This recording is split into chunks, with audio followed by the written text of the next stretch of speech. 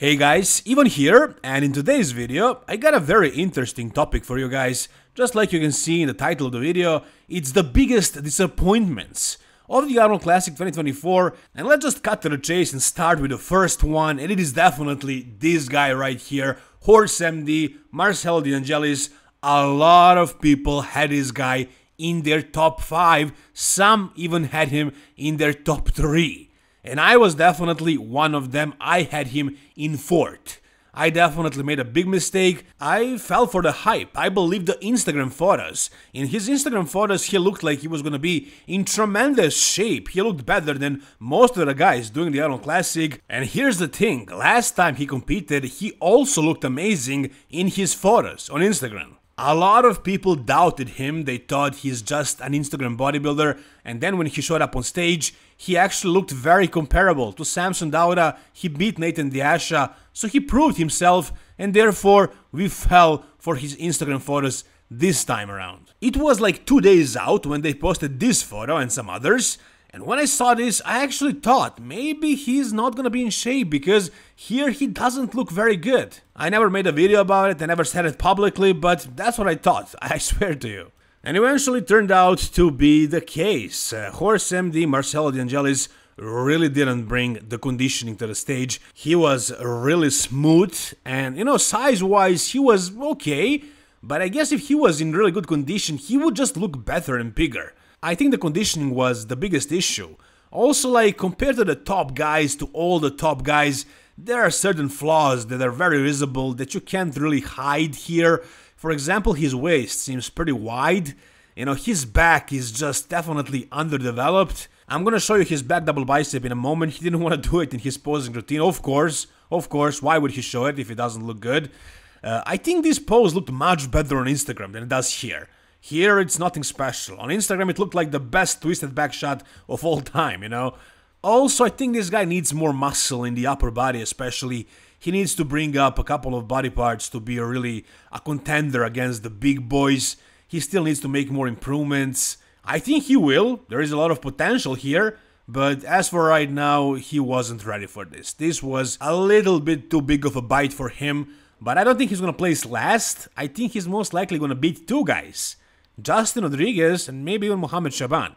He wins some poses, they beat him in some poses as well, but overall, the overall impression that I got is that he's beating both of them most likely, because he's in the center of the call-out right here, and Akeem went to the next call-out, the second one, so yeah, I think Horse MD is at the top of this call-out. The other thing that I was so disappointed about was his back. In his Instagram photos, it seemed like he improved that back, but actually, check it out, he definitely didn't improve it. And also, not being in great shape, it looked worse than Romania Pro. So I hope this guy is gonna take his time to improve this physique and to bring good conditioning the next time he competes. But next time he competes, my expectations will definitely be lower. Now, as far as the other 3 guys in this call-out, they were all, you know, kind of disappointing because they were in the last call-out, obviously, but most of us didn't have as high expectations of them as we had of Horse MD. Mohamed Shaban trained with Chris Psycho Lewis, and we thought he's gonna be next level, you know, bigger, more conditioned and so on, and, you know, he just looks pretty much his usual self. Akeem Williams also looked crazy in that last Instagram photo, but it's only a side chest shot. He does look very good in the side poses, but you know, his back probably looks worse than ever. It completely atrophied for some reason, especially in the back double, but we all kind of expected him to be weak in the back poses. As far as the side chest and the side tricep, he was very good, and even in the front poses he actually looked pretty decent. Justin Rodriguez, I wouldn't say he's a disappointment because he always looks so much better on his IG photos and we kind of know what to expect from him. He's washed up, he is definitely ready to retire, he has been ready for quite some time. It's over. It's definitely over for Justin. There is no coming back from this. You guys be my guest and tell me what do you think happened to Justin. I think he used too much Synthol. And there is necrosis happening in so many body parts of his body and he can't get that muscle back. Arms are losing a lot of size, back as well. His legs are definitely looking weird. And his midsection grew a lot. So I think his best days are behind him. I think he's ready to retire and let the new guys, the new kids, do their thing. Next up, we got James Hollinshead. Now, I'm not saying this guy is a big disappointment, no, But personally, I expected him to bring something really good based on his last physique updates, those videos when he trained with Branch Warren. He looked really impressive, he looked really freaking massive, really full, and also in good condition, so I thought he was gonna bring something pretty good. I thought he might be a top 3 guy. I thought he was gonna be at least bigger than most of these guys on the stage, but it definitely wasn't the case. I think it's pretty safe to say that Rafael Brandao looked bigger. Or is he just out-angling him? I don't know, it's weird. I didn't expect Rafael to be this big, but yeah, he's actually bigger. He looks bigger than James Hollinshead. And I think Anton Want also very close to James. Akim is probably even bigger. John De La Rosa is a shorter guy, but he's also packing a lot of muscle, so yeah, I kind of thought James is gonna stand out in this lineup with his size, with his mass. I thought he was that big, but yeah, I guess I was wrong, and a lot of us were too.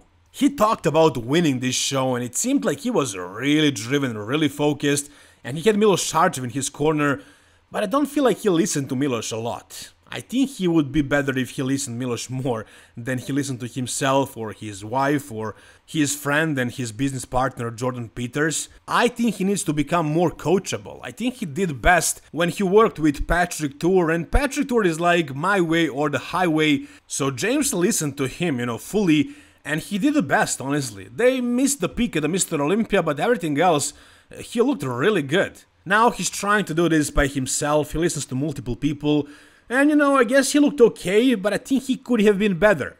I think he could have been more conditioned. And even if he lost some fullness, I think it would work in his favor. But let's see what he can do for the Arnold Classic UK.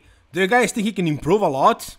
Alright, next big disappointment is definitely Urs Kalecinski. I have no idea what happened to this guy. It was literally yesterday, I listened to him on a podcast and he was saying how he wants to beat Ramon at this show and then he wants to beat Chris Bumstead at the Mr. Olympia, but right now he fell short, he fell behind even Wesley Wissers, so now he has 3 guys he needs to beat if he wants to win the Mr. Olympia. Is that gonna happen? Well, it's not impossible, but he definitely needs to make a lot of improvements. However, he's only 2 pounds shy of the weight limit in classic physique, so I don't know how can he make improvements. And at this show, it wasn't that he wasn't big enough or anything like that. I think he was just simply flat. Flat as a pancake. I don't know how was he this flat. What the hell did he do? Let's take another look at his physique. Once again, I have no idea what could have went this wrong. How can somebody look this flat? Maybe he spilled over and then he tried to lose the water really quickly and, it all got messed up. I have no idea. Hopefully he will explain to us. But like he lost all the size in his arms. He lost all the pop from every single body part in his physique. His legs that he's actually known for didn't have that size, did not have that fullness and pop. And quite frankly, you could make a case that Brian Ainsley looked better. Maybe this 3rd place was a gift here. I really thought it was gonna be between Ramon Dino and Urs, and I thought maybe this time around Urs can surpass Dino and win the Arnold Classic because I'm a fan of Urs Kalecinski, but no, it didn't happen. He wasn't even a second, he barely even got that 3rd place because once again, he was definitely very flat. And now for the end, we have Samson Dauda. Now, I'm not disappointed in Samson Dauda, in his physique. I still believe he can win this. I still think there is a chance of him beating Hari Chopin. What I am disappointed at is Samson's conditioning, especially in the glutes. That was a big talk for the past I don't know how many months. Everybody knows if Samson brings conditioning with his size, with his symmetry, with his proportions, with his shape, with his crazy looking muscle bellies, small joints and all that, if he brings conditioning, he beats everybody. He wins Mr. Olympia. But this is what we got right here at this show. Same glutes as ever. Not much improved conditioning. I think this fact could hurt him in the judging because the judges award improvements. I think Hari improved from the Mr. Olympia and Samson, He didn't that much. I think he's drier than Mr. Olympia, it is better conditioning. I will give him that much, but did he bring that crazy level of conditioning like Hadi, for example, or close at least? No, and I don't know if it's ever gonna happen. So like I said, even though Samson disappointed me because of conditioning, I am not saying that he necessarily lost this show. Like I said in my previous video, it is very close. If this was judged as any other regular show, Hadi would probably have the advantage because he has conditioning. But bodybuilding is not all about conditioning. Both of these guys have a lot of muscle. Samson is obviously much bigger, but that's because he's taller. Proportionally, they're pretty much equal in size. In terms of development completeness, you could say that Hadi has a little bit better back, but not that much. They're pretty comparable. So size-wise, you can say they're pretty equal. Now, as far as proportions and shape and stuff like that, symmetry, that's definitely Samson all day long. Hadi also has that big asymmetry in his legs. His right leg is definitely much smaller than the left one. So, aesthetics, shape, and that stuff, that all goes to Samson. What Hadi has is conditioning, pretty crazy conditioning, crazy hardness and fullness, and definitely has a better abdominal control. Midsection is definitely looking tighter, and look at the vacuum, look at the abs, and no bubble gut. Samson has a little bit of a gut.